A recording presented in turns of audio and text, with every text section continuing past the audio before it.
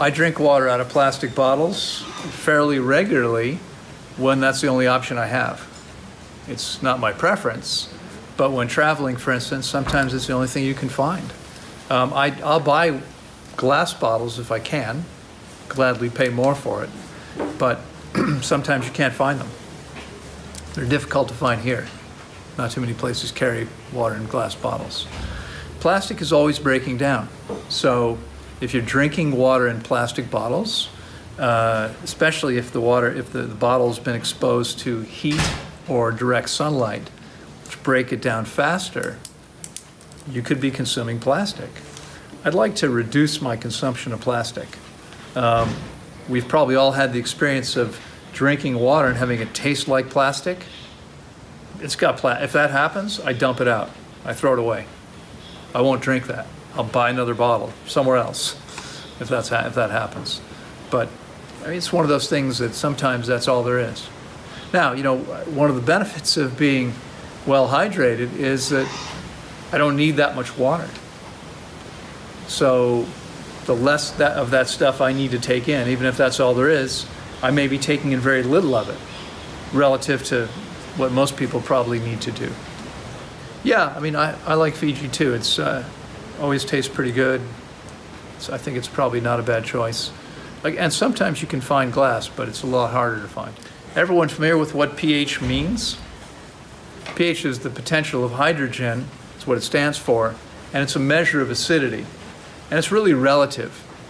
You know, we think of 7 as being neutral, but really what we're measuring is the relative acidity of something. So pH 1 is very acidic. pH 2, and it's a logarithmic scale. And what that means is that, let's go the other way. If we start at water, we go to pH 6, pH 6 is 10 times more acidic than water. And pH 5 is 100 times more acidic, and pH 4 is 1,000 times more acidic. Now, people sometimes freak out. Some of you probably came across a video by a hysterical young woman who claimed that our water was pH 4 something. It's not. We have it professionally tested every few months. It's generally right around 7. I think it was once as low as 6.2, but it's ranged normally from 6.8 to 7.2, right in that range, and that's pretty good. But water in nature typically ranges between 6 and 8 most of the time. There are sources of water that are going to be more acidic, and there may be some that are very alkaline. But typically, it's going to be between 6 and 8, and anything in that range is perfectly fine. You know, when that video went up, first thing I did was I had the water immediately tested again, because conditions in nature change, right? I mean, it's just a question of what's in the water. Natural water always contains solids dissolved in it. And some people think that the distilled water advocates will tell you you should have nothing in the water. But that's not true. Again, personally, I don't believe we can improve on nature. There's roughly 25 million species all thriving on nature's spring and stream water, which always contains minerals. Someone mentioned recently, I think the Hunzas came up in conversation. In Pakistan, I think I talked a little bit about them. You know, one of the reasons, so supposedly, I don't know how good their records are, etc., but you know, people say that they lived or still live or lived a very long time, and that they look much younger than they really were. And I have a video talking about Hunzas, and it's interesting because a lot of people are, you know, commenting this is all crap, etc. And a Hunza speaks up and says, "I'm from Hunza. I moved," because most people, like, there's no highways, there's no public transportation to get there. It's isolated. It's a difficult place to get to, and they're still largely cut off from the world. But here's a young man who'd moved away, and he said, you know, most of what Loren is saying is true. This is true. This is how it is. So one of the reasons that people say these people live so long is because of the high mineral content of the water that they drink. They're up in the mountains, and the water, you know, these fast rushing mountain streams is constantly breaking the stone down. So they've got inorganic minerals in their water, right? Some people say that's why they live so long. I mean, my own conclusion is that they live so long because they're doing everything right. Pretty much, not completely, but when we talk about, when I talk about how to create, let's say I've got a full day seminar, right? I'm usually going to go into the 7 keys to optimal health. How do we meet all the body's needs? What are they? Well, they're optimal diet. And optimal diet, most of you aren't going to be surprised to hear me say fruit, focused on high water content, right? Mono high water content fruit meals, simple green salads, small, if any, quantity of nuts and seeds, and really not much else. They live in a place where there are very few trees. They grow apricots, but there are very few trees. They're above the tree line. They're up in the alpine, you know, up above the tree line in Pakistan. And so there's not a lot of trees. They don't have fossil fuels. They don't have cooking fuels. So most of what they eat raw. They don't eat, it's not that they never cook, they do, but they don't have a lot of cooking fuel. So by default, they eat mostly raw food. They don't have a lot of food. So they eat far fewer calories than most people. That's proven in hundreds of studies to demonstrate a significant increase in longevity, right? Eating more than you need is never useful, no matter how high quality the food is. In animal studies, the average species, if you have its caloric intake, will live approximately 50% longer than normal. It makes a huge difference. They do physical work. There's not a single office building in Hunzaland, right? Everyone scrapes their living off the land. So they're planting and harvesting and whatever they're doing, they're maintaining buildings. It's physical labor. That's all there is. So they get plenty of exercise. They get plenty of sunlight. They have only fresh air, right? They're drinking clean water. I mean, they're meeting their body's needs really, really well.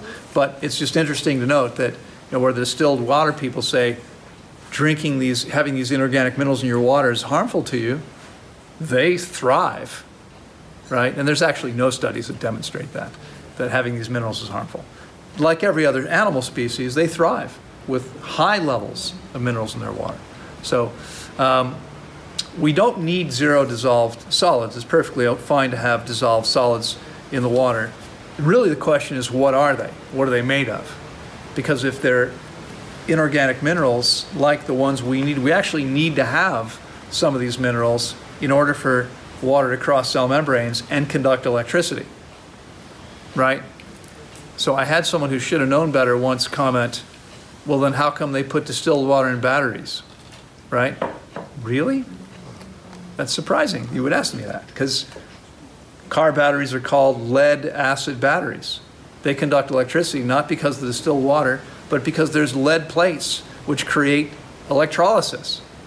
It's the movement of metals that allows electricity to be conducted. It doesn't happen otherwise, okay? So distilled water by itself, it's going to take minerals out of the body. But anyway, back to pH. The pH can vary within this natural range. It's all fine. When this one video came out, I thought, well, what would happen if you were drinking pH 4 water? You know what I found? You want to hear the long list of terrible effects of drinking pH 4 water? As far as science knows today, 0. None. There's no harmful effects of it whatsoever. I'm willing to bet everybody here has had many drinks that were far lower pH. Anybody ever drink coffee, tea, soda, alcohol?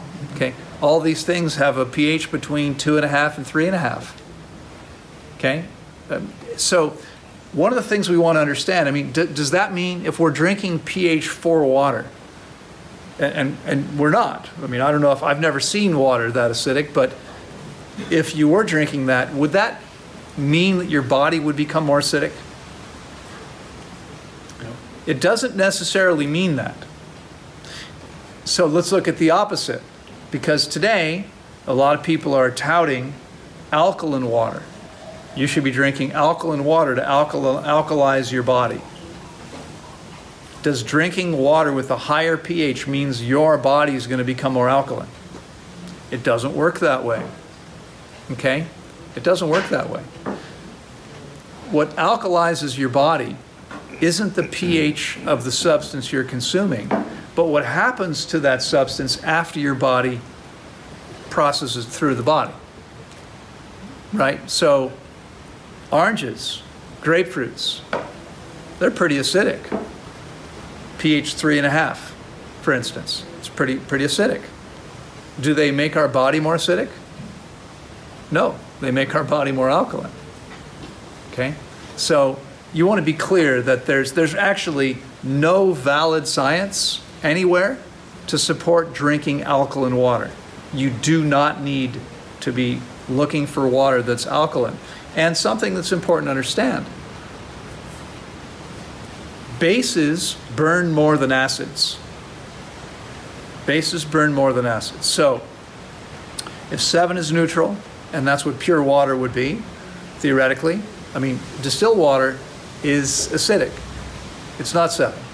I'm not sure I remember exactly why that is, but theoretically, if it's just water, it should be 7, it's not. But let's say you had pH neutral water, 7, and if you're looking at that as your standard, would it be better to drink something that's pH 4 or something that's pH 10?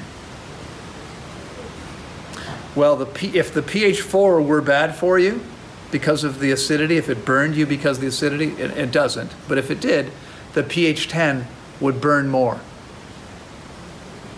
Okay, because bases, bases are alkaline, right? Anything over 7 is a base. They burn more than acids. So some of the substances that can really harm you are substances that are highly alkaline. I'm trying to think of an example, some of the chemicals.